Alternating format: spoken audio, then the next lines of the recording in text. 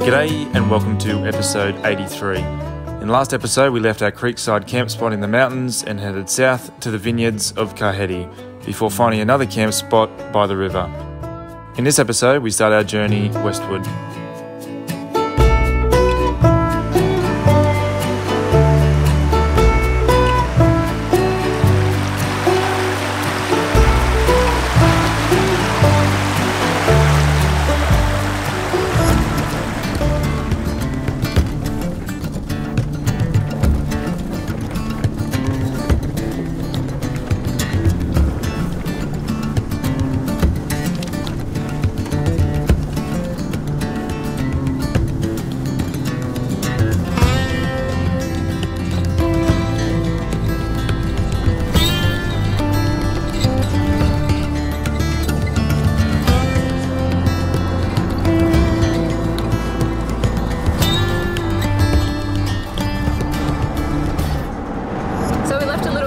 This morning than what we would have hoped to.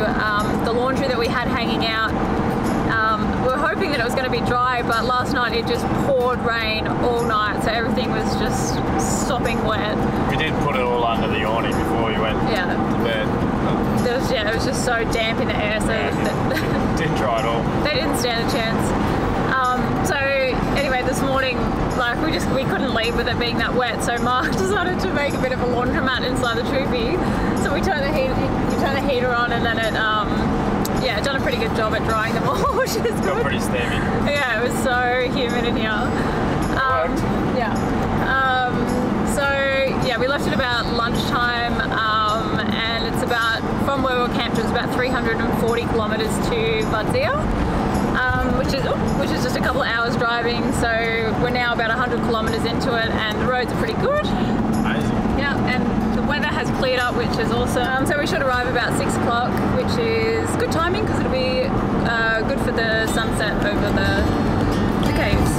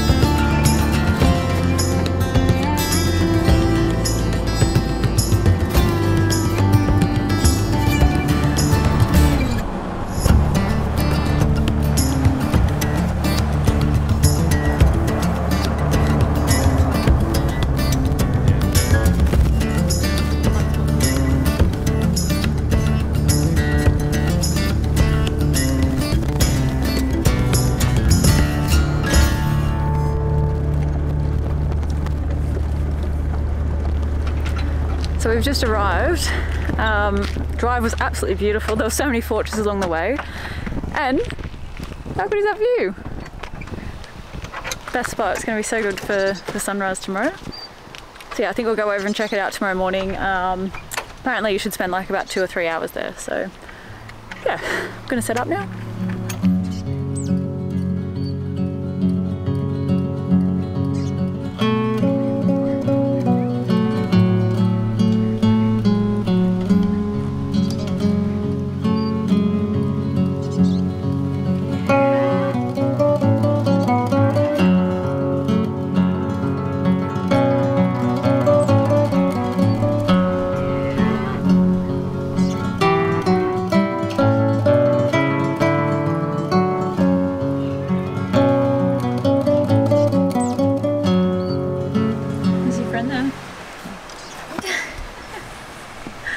Gentle giant. He's a bit of a sook.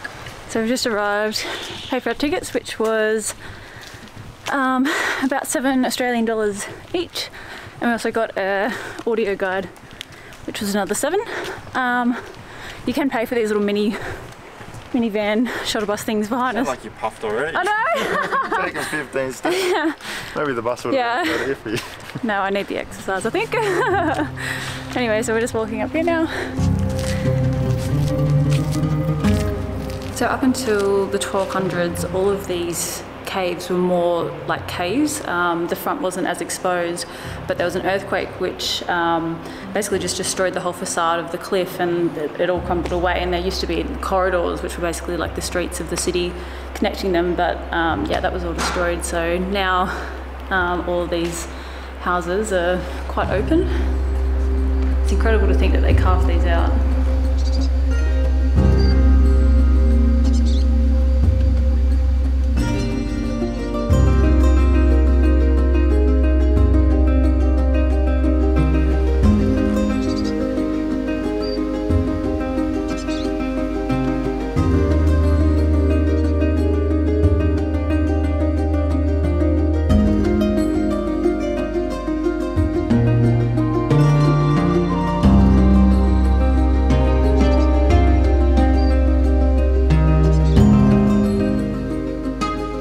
This is VARDZIA. It was built as a fortified city in the 12th century.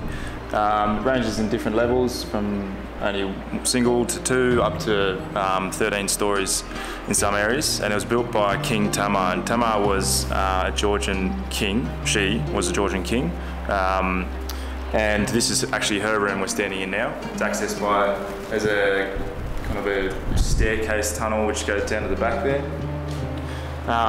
And it was actually quite an advanced city at the time. It had apparently about 50,000 people who lived here, and all the vineyards down on the bottom here, had a monastery in the middle, had an aqueduct which ran along the face from and a reservoir at the top which could feed, they say, up to 160,000 litres of water a day, which is just incredible. But they had like reservoirs built into this and special secret tunnels and the likes to keep it safe from attack. And it is unfortunate that at one stage there was ransacked by the Persians and taken over, and after that it was abandoned and occupied by herders and the like. So a lot of the timber work which was in here and the doors and the furniture have all been used for firewood by them, which is unfortunate, but it's still incredible structure. And apart from the earthquake in the late 12th century, it's stayed in reasonably good condition. Pretty impressive.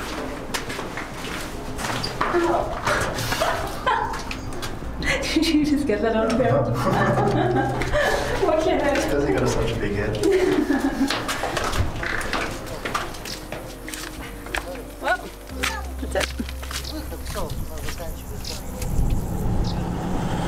So we're just leaving now to keep heading north back to the mountains, but it's a little bit later in the day than what we thought we were going to be leaving. It's now 2:30. So I think we're just going to drive for like 2 hours, maybe 3, find a valley for us to camp in. Hopefully there'll be like a nice river or something, nice little grassy area.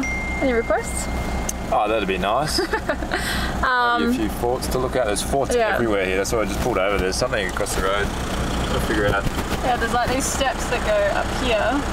There's a fort on top of it, but I can't see what's going on. Anyway, so we're just going to drive back down this beautiful valley, enjoy the scenery, and yeah, that's us for the afternoon. Yeah.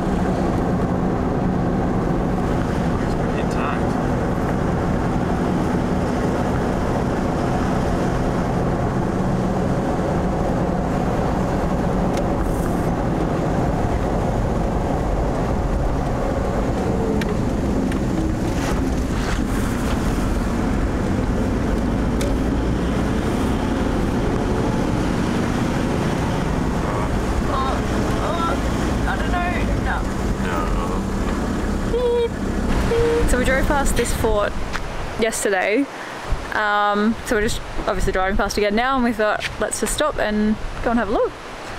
It's 10 gel each to get in, which is about like $4 or something like that. Excited? Yeah. It's pretty impressive. It's like really well intact still. Well intact. Pretty intact.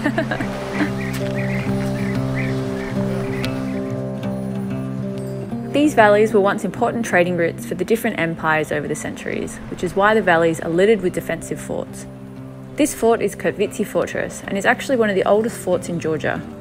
Over the centuries, the fort has been ransacked and rebuilt numerous times by invading armies, with the oldest part of the current fort dating back to the 10th century. The fort is built on a rocky ridge at the confluence of two rivers, the Paravani and the Mukvari. The fort consists of an elongated castle and a restored outer wall. Inside the castle is a 5-sided watchtower, a square keep, the 10th century St. George Church, and the remains of a tunnel leading from the castle all the way down to the river below.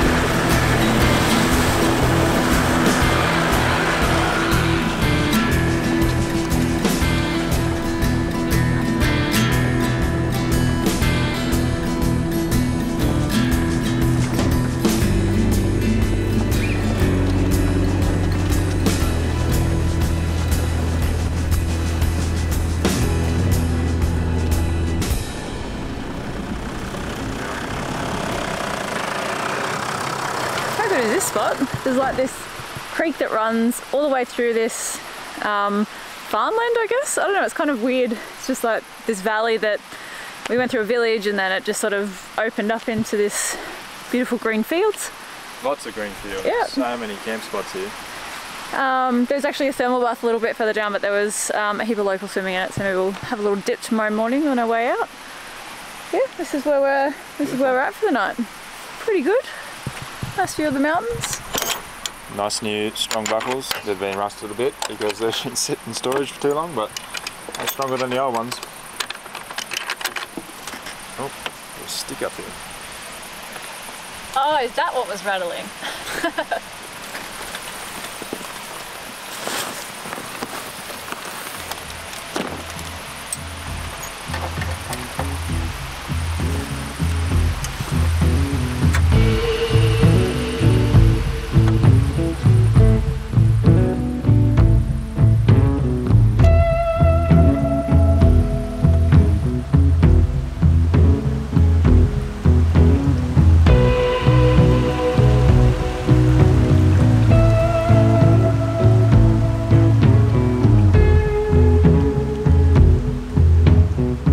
That's it for this episode. Catch the next one where we head to one of the highest villages on the continent. Thanks for watching. See ya!